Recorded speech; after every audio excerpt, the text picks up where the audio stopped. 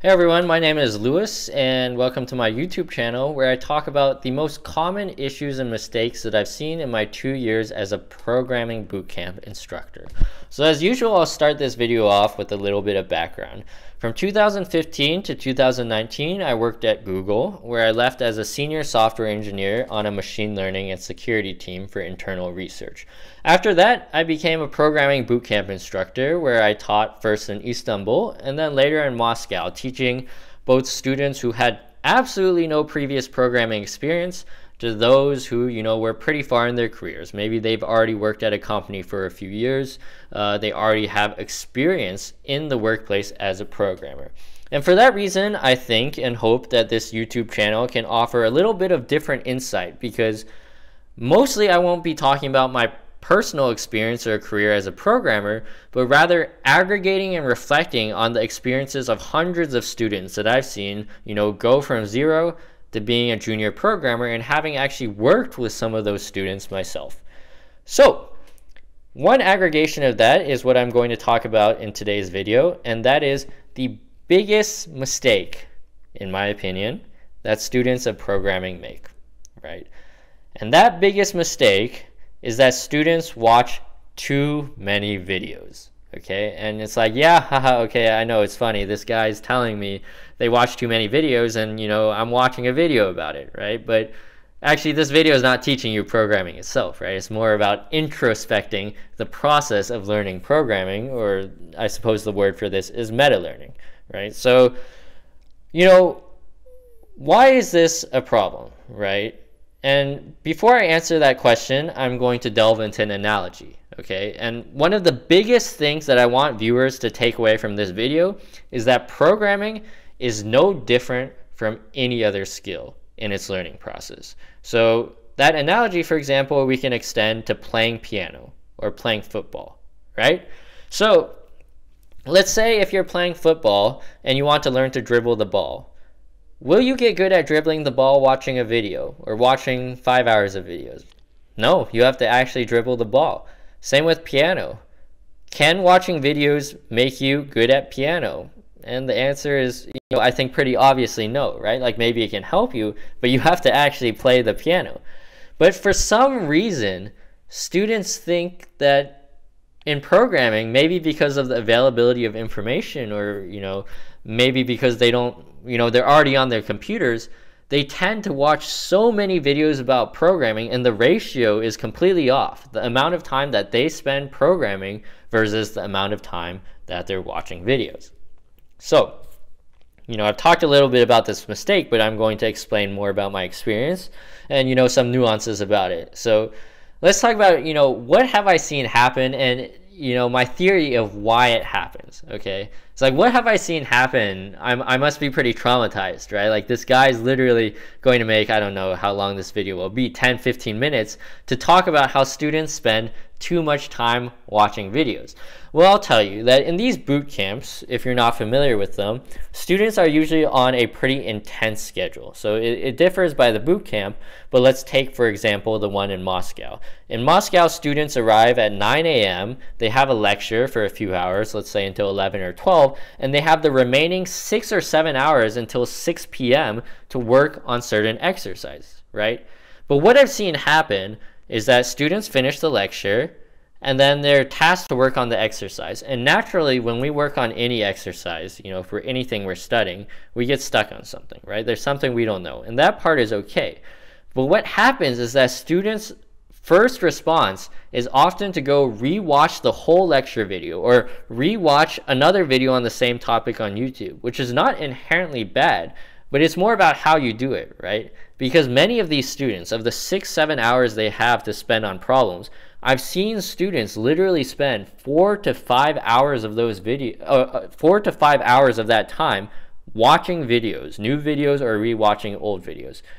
And what happens as a consequence is that they don't finish the problems, which means they don't understand the concept. And in an intense schedule like a boot camp, they're introduced to a new concept the next day, which often builds on the old concept, and they completely fall behind. So it's actually very important to kind of work not hard but smart. basically, right? Like to use videos in the correct role in the learning process.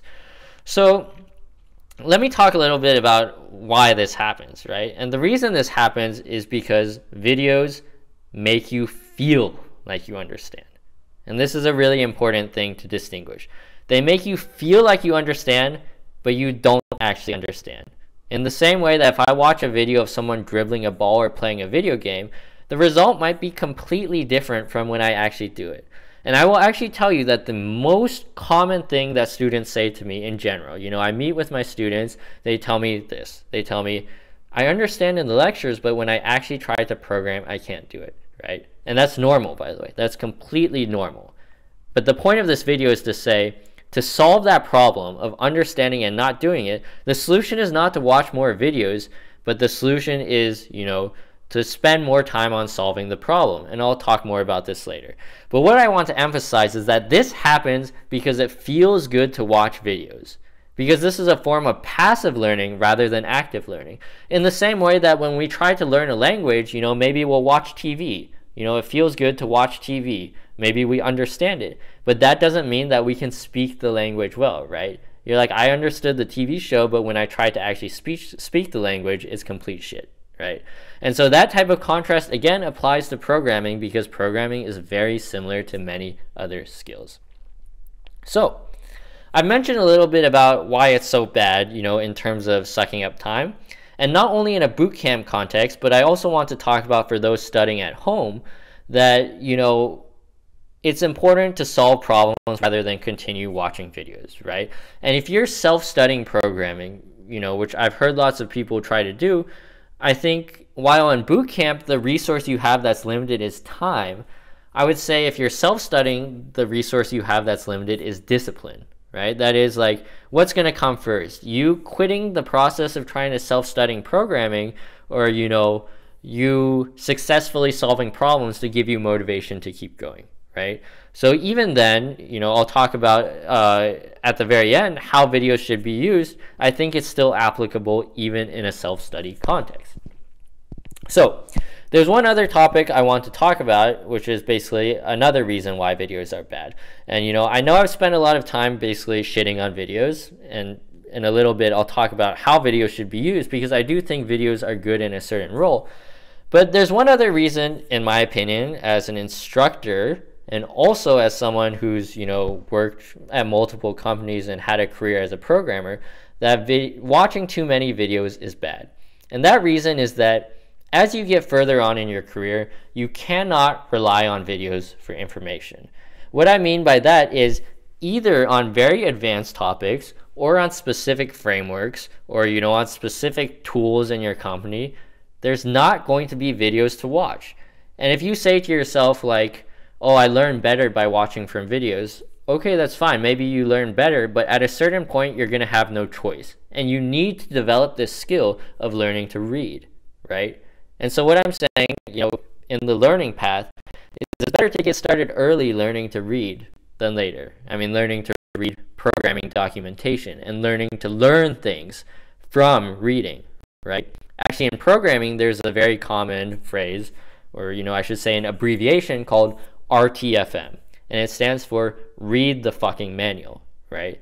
And I think the fact that this phrase exists essentially reflects programmers' emphasis on written documentation, right? Because when you go to a new company, hopefully your coworkers will have documented the code base or, documented certain parts, but it's very unlikely that, someone has put a webcam in front of them and made a nice video explaining to you how to get oriented at this company, right? You're going to have to rely on reading code, reading documentation, and reading examples, okay? So the other reason that I really dislike this dependence on videos from a teaching perspective is that you are going to need to learn to read eventually. It's an absolutely crucial skill to understand programming concepts from reading. And at a certain point, let's take, just in your career, you're going to work with random frameworks, right? And those frameworks probably are not going to have, some 500K subscriber YouTube channel doing a tutorial on it, right? So now let's go to the last part. Let's give videos some credit, right? How should videos be used? okay? And I know I've been really harsh to videos, you know, this whole video, and I want to say that actually videos are a great way to learn as an introduction, right? So in my opinion, if I have to summarize, I think that videos should be used to introduce a concept, right? They're great. There's a lot of videos on the internet that are good for this type of thing. And you know, you can watch these videos maybe the first time to understand a for loop, to understand an if condition. But after that, videos can still be watched, but I'm going to explain how, okay? And how I think that videos or any type of learning material should be used in an active skill like programming, you know, this is how we type when we program, is to try the task when you get stuck on something. Like say the task is for a fundamental concept like for loops or if conditions.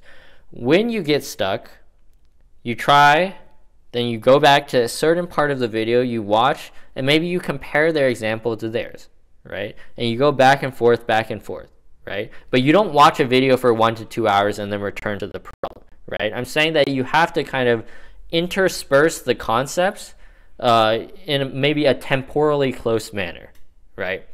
So another analogy, like this video is full of analogies because again, I truly believe that programming is similar to so many other skills that we learn in our lives, but people just aren't aware of it, right? So another analogy would be, at least for me, when you learned math in high school or middle school, you have a chapter that teaches a small concept, something like this, right? At the end of the chapter, you have some problems and your teacher assigns you some problems, like do number 3, do number 7, right? And when you do that problem, you try it and you remember that there was an example of something similar in the part of the math book that explains it, right? So you flip back to that section, look at the example problem, and then you look back to your problem. And you know, you're like, okay, maybe still not the first time, but you're like reading, really trying to understand the example and then looking at your problem, going back and forth, back and forth.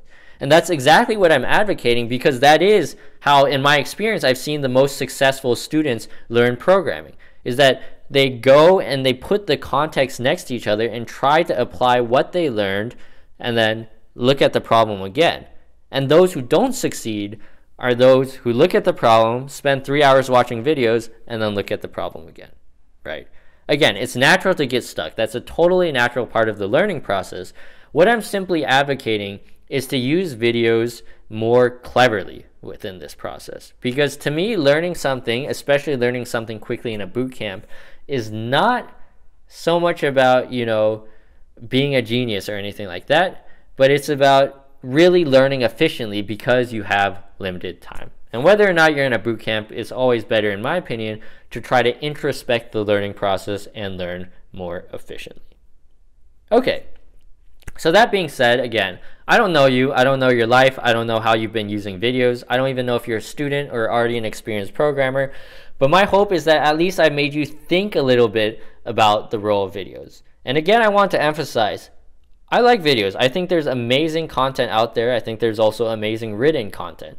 And I think that, you know, there's definitely a space for videos. You know, you don't feel like programming. You know, you just had a day of work. You want to turn on YouTube and watch something and like kind of passively learn, right? But in the end, I want to emphasize that programming is an active skill, right? And all I ask is that if you are studying programming or you are in a boot camp, to think critically after watching this video about the ratio of the amount of time that you spend watching videos and the amount of time that you spend trying to actually solve problems. And again, bringing in the analogy of things like football, piano, video games, chess, you know, any type of skill, it doesn't matter, right? Doing is the most important things in this. Doing is the most important thing in any of these skills. And so I really want to reiterate that, you know, please try to spend as much time as you can doing problems, actually doing the act of programming, rather than absorbing knowledge passively. If you've already, you know, done your first round, watching some introductory videos. So with that, thank you for your time, and leave your comments below whether you love videos, whether you hate videos, or, you know, whether you've had a good or bad experience using videos to learn programming.